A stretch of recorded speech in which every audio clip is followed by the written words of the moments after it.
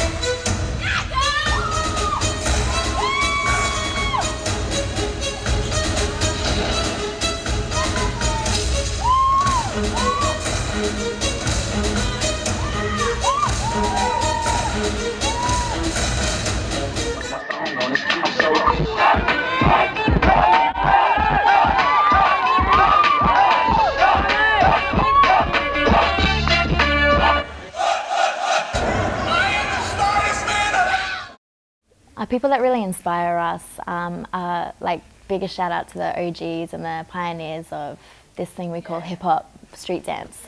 They really paved the way for what we're doing now. It would be so amazing to learn firsthand from them, but they've definitely shaped who we are and what we do.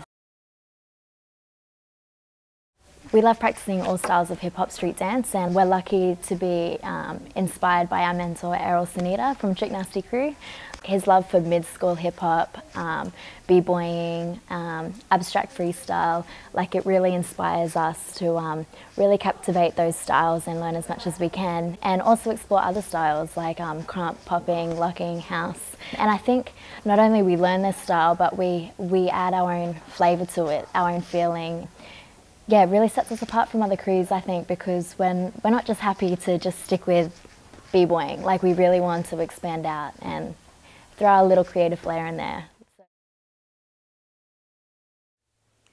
The support that we get from the community won't just mean about like getting the flights and paying for the accommodation. It's gonna help us go to Vegas with an impact and make a memorable mark on the industry that's over there that's really, really hard to crack. So this is our defining moment, and with your support, there's no limit to what we can achieve. So we really appreciate, no matter how big or small your donation is or whatever your pledge may be, we'll love you for it completely. And we've actually also got 2 events coming up within Brisbane. So if you're Brisbane people, come check them out.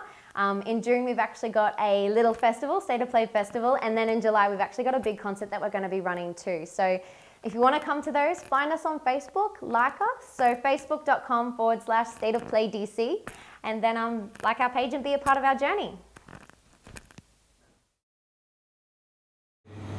Hey guys, thanks so much for watching. As you guys can see, we have a massive journey ahead of us. And we really appreciate any support we can receive. And we'll send you all our love from State of Play.